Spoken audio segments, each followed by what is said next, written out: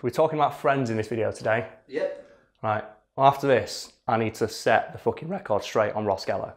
So after this video, we're going to have a nice long shit on that character because I hate him.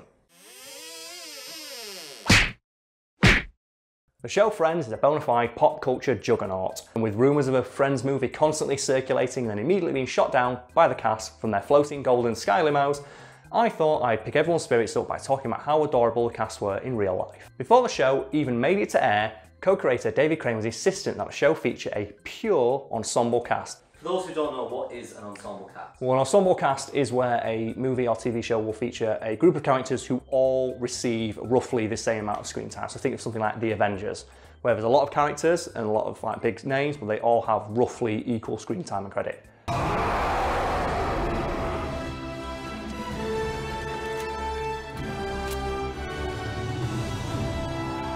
So why did you stress the word pure when you talk about the ensemble cast? A lot of TV shows and movies do feature ensemble casts, but the problem is that more often than not, there will be that one breakout character who audience responds to more, who invariably just steals every scene they're in and becomes the focal point of the movie or show itself.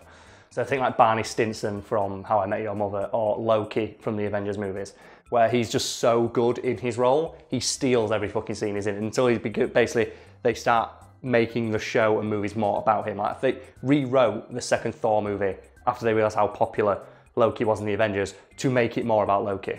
If you even think about betraying him. You'll kill me? Evidently there will be a line.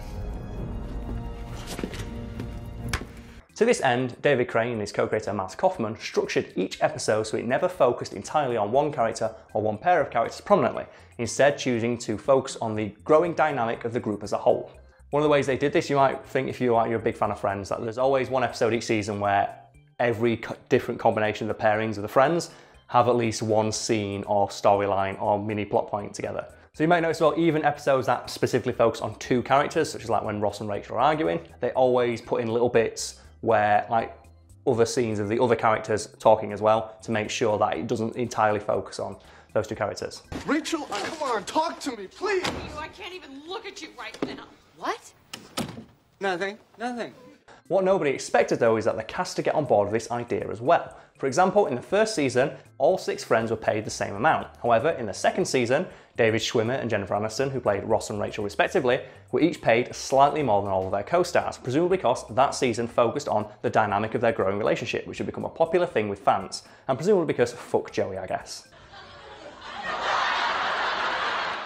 The first season obviously established the dynamic, then it became very obvious very quickly that the real thing that audience wanted was the will they won't they of Ross and Rachel. So that's what the entire second season focused on really, and that's why they got paid more. You deserve to be with someone who appreciates you, you know, and who gets how funny and sweet and amazing and adorable and sexy you are, you know?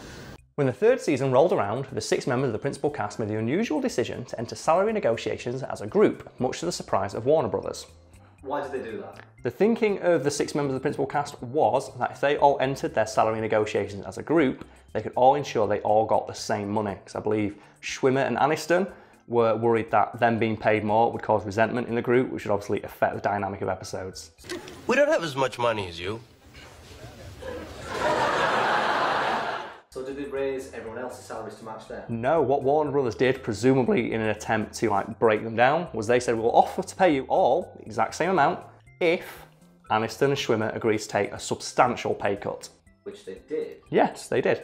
Which obviously goes to show that they were committed to all going in as a group. Now, what's more important, your friends or money? Friends.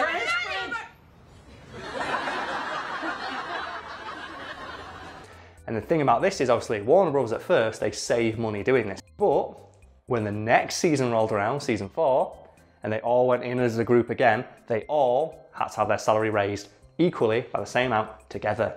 And I think by the very last season, they paid $1 million an episode. Pay us all the same, or we all walk. And when you've got you could perhaps get rid of 1 friend, maybe 2, like they could write them out. But all 6 friends, they've got no chance. They have basically got Warner Bros. By the ball. It's like, you pay us all this much money each, or we're done.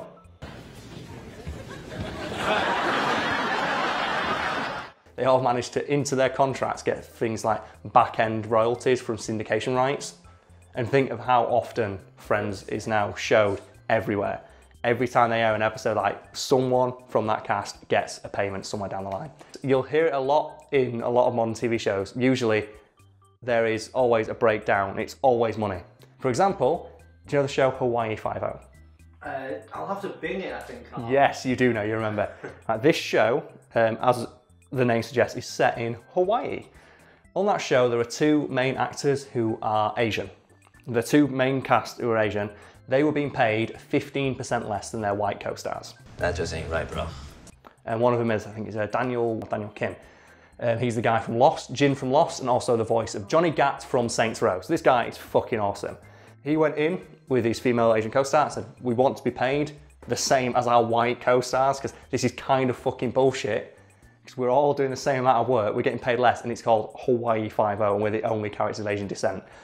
And they said no, so they left. So good on them. We're both gonna walk away from this. That example shows why if they'd have left that as it was and Rachel and Ross were paid more money per episode, that could have festered and resulted in a lot of bad shit down the line. The creators of the show, they didn't want any one particular friend to get more publicity, so they insisted that for the first couple of seasons, all publicity shots and all promo shots had to be all 6 members of the cast, and they could only do interviews as a group. For people who haven't seen the show, you guys, can you describe what it's all about? Who wants to do this? Don't all raise your hands at once.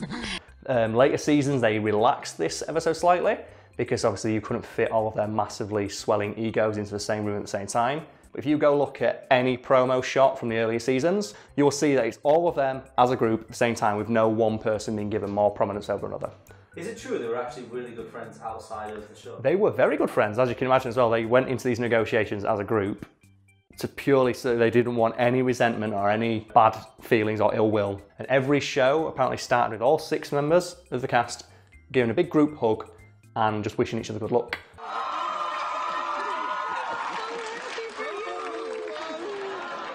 And there's a great story from Tom Selleck where he says, yeah, they were all really good friends, and I was surprised by how close they were as a group. But it was kind of upsetting when I'm just stood there in the corner and they're all hugging each other. I just felt really left out. So the next time you watch an early episode of Friends, remember that just before that episode started filming, all of the friends shared a big group hug while a giant mustachioed man quietly wept in the corner.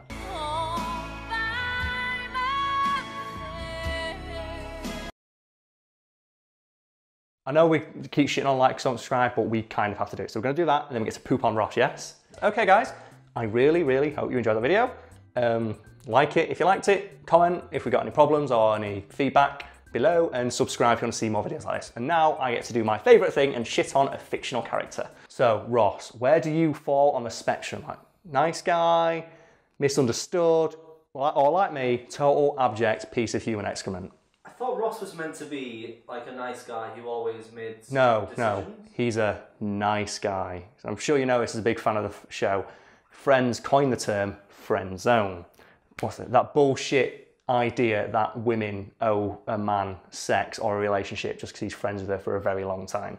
And Ross epitomizes this. He's a shallow, manipulative piece of garbage. He's not that bad. Okay, let's give you a few facts. I'm assuming, like me, you've got every episode memorised in your head. Early season Ross, it's established he's in love with Rachel. And then he gets upset that Rachel never seems to see him as a nice guy, even though he's never put himself out there and made it known that he is available as like a romantic partner. He never tries to establish or make himself appear in her eyes as someone she could potentially date. He just sits there quietly festering in the corner, getting annoyed every time she dates another guy. She dates Paolo. He ends up being a piece of shit later episodes. Early season though, or when you first meet him, you don't know. He walks into the set and he's just a happy-go-lucky foreign guy. He even smiles and introduces himself to everyone. What does Ross do? He sits in the corner quietly talking with his friends like, oh God, that Paolo's an awful guy. Why wasn't Rachel date me? I'm nice. That's why I'm sat over here shit-talking this guy I've just met who Rachel clearly likes. I'm a good friend. That's why I would make a great partner for Rachel, which is why I'm sat here telling her she's got shit-tasting men behind her back. So Ross goes to China, doesn't he? Yeah. And then Rachel finds out, oh, Ross liked me. And then Ross comes back from China and he's got a girlfriend, and he finds out through the grapevine, Rachel knows that you like her now, and she kind of wants to like try a relationship, or just give her some closure and tell her that you've moved on so she can move on as well. What does he do? He writes a list of all of her flaws on a piece of paper, and then she finds it. And what does he do when she finds a piece of paper written by this guy who supposedly worships the ground she walks on, telling her she's got fat ankles and she's just a waitress? He gets annoyed that she gets mad about it. Do you remember Ross's ex-wife? She's a lesbian, she cheats on him, right? Yeah. Terrible thing, that's awful for anyone. But then again, she was a lesbian and she was confused. But she cheated on him, there's no excuse for that. He doesn't excuse the fact that Ross constantly belittles his ex-wife's lesbian relationship. He doesn't miss a chance to shit on it and belittle it as being less than a real relationship. But that's doubled down on a later season. Do you remember when they get the nanny? Yeah. Freddie Prinze Jr. And he plays a male nanny, so it's a man in a traditionally female role. This guy, who is established, is not only excellent at his job, and his daughter loves him and will be the best person for the job, he fires him because it's weird. And then remember the other episode with his son Ben, who he never talks about? You know, the one who he finds out is playing with a Barbie doll? And then he goes out of his way to try and make her play with the G.I. Joe because he doesn't like the idea that he's being raised by two mums. He thinks he's going to grow up girly. You're ruining Ross for me. Oh, but we're not done yet. What's the most famous thing that happens between Ross and Rachel? When they're on a break. Ross never lets it go. Every time they bring it up, what does he say? We were on a break. We were on a break.